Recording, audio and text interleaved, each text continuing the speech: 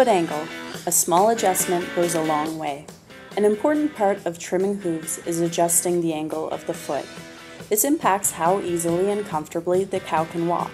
If the foot angle is too steep, joints are forced out of alignment, putting stress on the legs and back and making it uncomfortable to walk. It would be like if you were to walk around in high-heeled shoes 24 hours a day.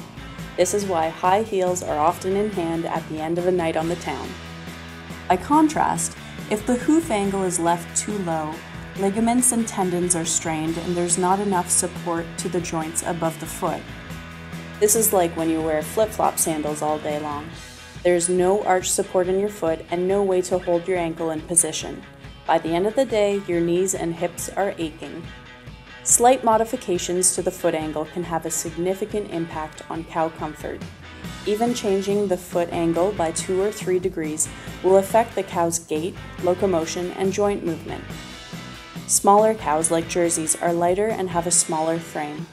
Therefore, a lower foot angle is more ideal for a smaller cow. Larger cows, like Holsteins and Brown Swiss, have more body mass and they benefit from a steeper foot angle.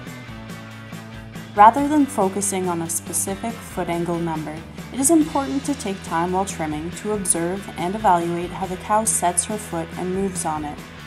One should go with the angle that is most comfortable for that particular cow.